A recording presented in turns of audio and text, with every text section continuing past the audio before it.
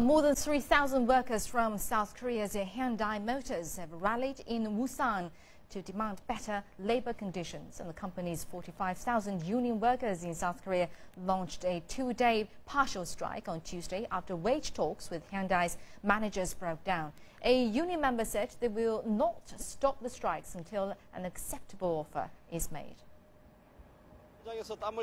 We cannot help but stage strikes because a reasonable demand by the union members who are working hard on the ground has been ignored. If the company suggests an acceptable offer to us, the union will stop the strikes. Well, the workers' demands include a one-off payment of $2.45 billion from the company's record 2012 profit and gold medals for long-serving employees. A Dawai securities analyst said the hourly labor cost for Hyundai's domestic factories was over $22 per worker in 2012, more than triple the $6.88 US paid to workers in its China plant. And according to the company's regulatory filings, Hyundai workers' average annual salary has more than doubled to nearly $84,000 US.